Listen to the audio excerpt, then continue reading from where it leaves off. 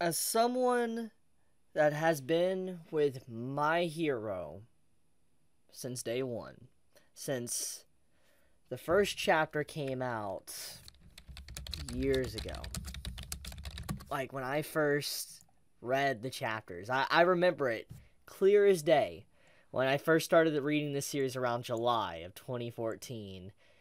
I remembered being just blown away by just how refreshing the art style of My Hero Academia was.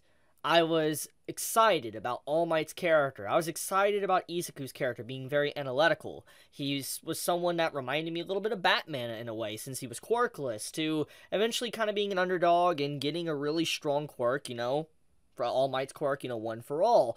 And it's been a very long time coming that this video needs to be made. And I've kind of been in more of denial. I've tried to kind of say here and there that the series has had its ups and downs in the past, year or so, maybe even longer.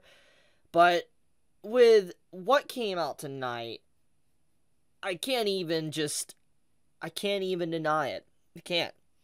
The only words that really come to mind when it comes to describing chapter 364 that's going to be coming out officially this weekend, at least according to these leaks, it's shit. So, let's talk about it. When I read these leaks, and you can pause the video and look yourself if you want to kind of see what's being said here, and you can see it's on the Reddit of My Hero.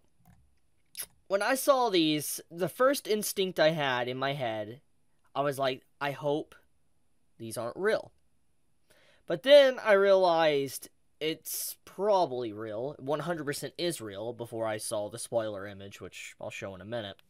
But I was reminded that this series was a shonen. Now, I don't mean that in the bad way. There's a lot of good shonens out there. There's so many good ones that even use so many cliches, and it's just fantastic. Sometimes you can really enjoy a good cliche shonen that's just stereotypical. But the point is that My Hero Academia tries to break outside of that formula, tries to do different things. And Horikoshi Sensei, since the very beginning of My Hero Academia, has shifted a lot of the cliches you would see in shonen onto the villains. For instance, like character surviving, or friendship power-ups, etc. He's applied that to the villains of the story. He's never really applied it to his heroes much. He has in recent times, obviously, and there is slight examples here and there, but overall, never to such an extreme fashion until basically the whole war arc at the end. The main war arc we had when Shigaraki woke up. And I'll talk about that in a second, but the fact that Bakugo is coming back, I'm not necessarily completely shocked, but there was a part really deep inside of me that truly wanted to believe that Bakugo was going to stay dead. Not because I hate Bakugo's character. I think he's a great character. I have constantly talked about Bakugo over the years, ever since basically 2014 when I started reviewing the manga. I've talked about Bakugo's character, his development, his slow progression, and everything. I've loved Bakugo, and there's a reason he's always been basically #1 on the character popularity charts. It speaks for itself. Bakugo is a really solid character. And so, since this is technically the final arc, like what we've been in, you'd think that there would be a lot of things that matter. Characters would die, and I want to make sure that this is fundamentally clear. Death of a character doesn't necessarily mean good writing or a good story. If you kill off too many characters, the audience or the readers can become detached, distance himself from the cast of characters, and not care too much anymore about said characters within the story. A Kami Ga Kill is a very good example of this. I enjoy Kami Ga Kill to a certain extent, but when I read the manga a long time ago and then watched the anime, it was a series that just had this habit of killing characters off left and right. And if you kill off too many characters, it doesn't mean it's automatically good because it's edgy and the writer kills characters. It's how you write said character deaths, how they matter. Like, this is old. It's like 10 plus to like 12 years at this point in terms of spoilers, but I'm just going to say spoilers for Naruto. Jiraiya's death. Jiraiya's death for Naruto. Like, people like to meme on Naruto, like, in the final arc to Boruto. Well, yes, we all meme. Even myself, I memed on the series. But if there's one thing that holds a lot of meaning to me, at least for what Kishimoto did with, let's say, Naruto, is that he kept Jiraiya's death permanent. Jiraiya is, at least from my knowledge, permanently dead, and he was not even ever resurrected with, like, the resurrection jutsu for the final war arc of Naruto's series. And I respected that. It made Jiraiya's death feel very impactful, important, a huge turning point for the entire story and that arc in general. It leaves a lasting impression to me the way Kishimoto wrote Jiraiya's character. And so death, in that way, is really impactful. And if you have a very important and powerful character that's been there for a while dying, and it wasn't just used there for, let's just say, the purpose of dying, and that was the whole point of their character, it can lead to some one of the most emotional and best moments of an entire story. And obviously, if Bakugo legitimately died, and it was the end, it could have led to something fundamentally ridiculous for this final arc. Just for fan theory's sake alone, just throwing theories out there. And I'm not upset my theories aren't going to come true or anything like that, but I'm just throwing things out there what could have been, now that we know it's not going to be. For instance, imagine if Izuku would have arrived on the scene and saw Bakugo's lifeless corpse on the ground. He's dead. He's done. You see him literally, no breath. He's literally just a husk. And then Shigaraki / All For One literally is pretty much almost killed everyone, or they're all struggling for their lives. And, you know, Izuku lands on the scene and sees that. You know how emotional he's going to get, getting to see Bakugo, basically his best friend, dead on the ground. His anger, his rage, could he actually contain himself and maintain his sense of being a hero? Or would he try to take Shigaraki's life? That would harbor so much meaning and a huge message to really show kind of that heroes and villains are two sides of the same coin, and sometimes they can cross over that gray boundary into the darkness and vice versa. I would have loved that. They could have done that with Toga, Toga, and basically Toga's character when she was going through her issues of finding out with Twice's death and all that. You know, Toga could have went through a change and became a hero or somewhat of a better person. Obviously that hasn't happened, and her entire character's been thrashed, as I talked about, but we could have saw that, and then we could have saw Izuku kind of slowly descend into darkness, and that would have been cool, or at least almost push that threshold, like a Joker-Batman moment. It would have been insane. But obviously, that's not going to happen. We're not going to get those type of things, because obviously, you know, it's not happening. Another thing that bugs me about this is that the person that is apparently healing Bakugo is Edgeshot. Don't get me wrong, I have nothing against Edgeshot as a character. He's got a cool design, but he's basically a ninja. That's it. He's a ninja, uses a little bit of strings, etc., turns his body into, like, strings or whatever. He's cool, but that's about it.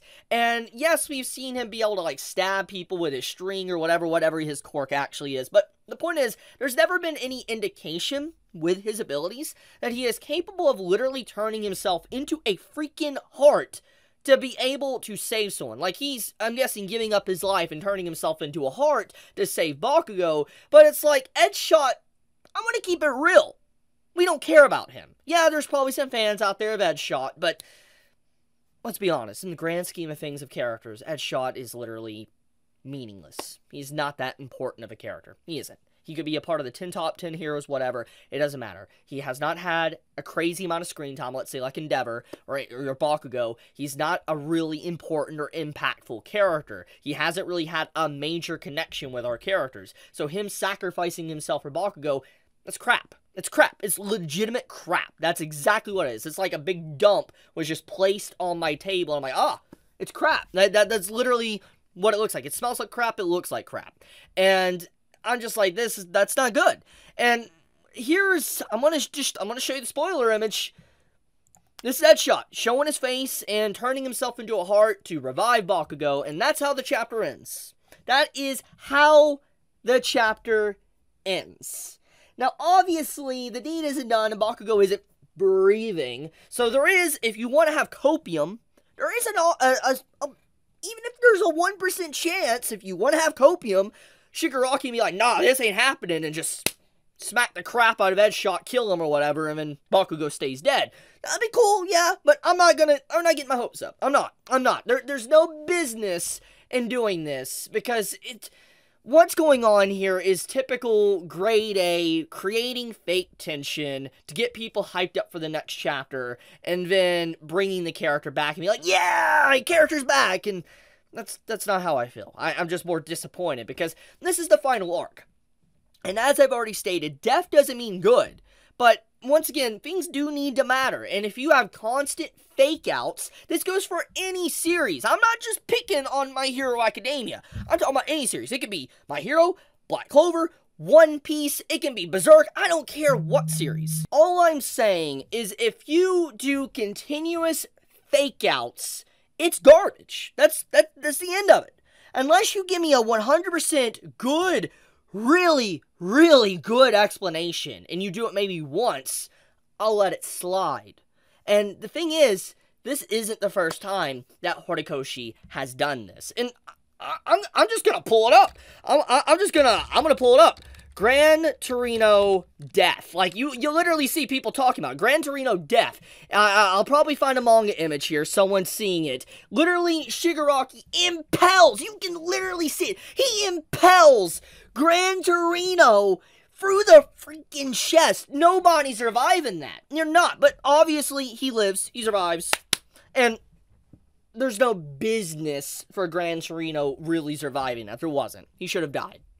He hasn't had any significance at all in this arc. He should have died. But obviously, he didn't. So the point I'm trying to make is this garbage isn't the first time it's happened. And I'm upset because it's technically the exact same thing. Getting pierced in the freaking chest and they survive somehow. It's like, yeah. I'm sad and I'm angry. I'm very disappointed and I'm angry because it's like, I love My Hero Academia. I legitimately love My Hero Academia. I have talked about this series since day one. But look what it has done. It's so sad. It's just, because this isn't just the beginning of just the garbage that My Hero Academia has become. It's spiraled, and it's continuously spiraled downhill, and it's sad. It's so sad, and I don't really know why. And what I mean by that is that this series is kind of, if you really want to pinpoint it, is technically in the war arc with this whole thing. That Gran Torino didn't really die, not a lot of people really died, and it could be kind of slid since it was technically a precursor to the final arc. But even then, things started looking a little bit odd or different around this time. But what really, and it's when I really started to talk about My Hero in slightly a negative light, is when Star and Stripe came into the story, and she died within 5 chapters. Like, this character was really cool. Star and Stripe, I remember talking about her, I was hyped, I was like, yo, this is a pretty freaking cool character. And then Star and Stripe dies in 5 chapters, like 5 to 6 chapters. That's all Star and Stripe was within the story, no pre-establishment, nothing. The character killed off. And this is the exact reason what I just talked about with deaths not necessarily being a good thing. Killing off characters doesn't automatically mean it's good. The thing is that Star and Stripe as a character, her quirk and everything, was super freaking interesting. This character that admired All Might, potentially studied under All Might, so much lore with All Might and the other parts of the world, part of the United States, etc. It was really cool. There was a lot of world building, and there could have been an entire arc about this. It would have been amazing to see Star and Stripe try to talk with Izuku, meet up with All Might, etc. That would have been fantastic. But obviously that did not happen because Horikoshi killed her off in 5 to 6 chapters. And this shows, once again, that, you know, when you have stuff like this, you don't really feel attached to them. None of us probably really cared about Star and Stripe's death. Like, we didn't get emotional she died and started weeping and crying. We more or less got disappointed because the character was amazing. Like, oh, this is a really cool character, interesting introduction, there's so much here, and then Horikoshi kills her off, and that's about it, and just put an arbitrary time limit. That's really all it was. The arc was just straight up useless. It was a worthless arc. And I talked about this in a video, so I'm not going to reinstate what I said. But the point is that ever since technically this moment, My Hero Academia has been spiraling to constant rushed moments, to trying to get full speed to the final arc, to Toga's character being completely just obliterated, and having like her entire psyche and everything just destroyed, where we didn't get to see a lot of development with her, or her conclusion with Izuku, etc. It's just, there's a lot of things that's happened with the story, like to Spinner, and what's going on with Spinner, to just like, there's just a lot. There's honestly just a lot of garbage. There's a cesspool of stuff, and I've talked about it in some negative lights over the past year plus, but I've been trying to be lenient. I really tried to be lenient. Like, even the traitor stuff. The traitor reveal of My Hero Academia. Like the traitor reveal. Do you guys remember that? How bad that was? Oh, you know, Naval Laser Boy. Aoyama. He's a traitor. Okay. Invisible Girl, potentially traitor. Horikoshi does a fake out. It really isn't Invisible Girl. It's Aoyama. Okay, fine. Let's not do nothing with that plot point. Let's settle it in about a chapter. 2 chapters. That's it. I mean, it has no relevance at all.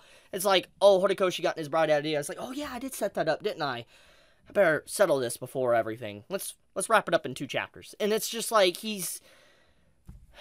No hate to Horikoshi. Like, I respect his writing. I love My Hero still. But... this is crap. It's crap. This is crap. It's crap. That's my opinion on it. It's crap.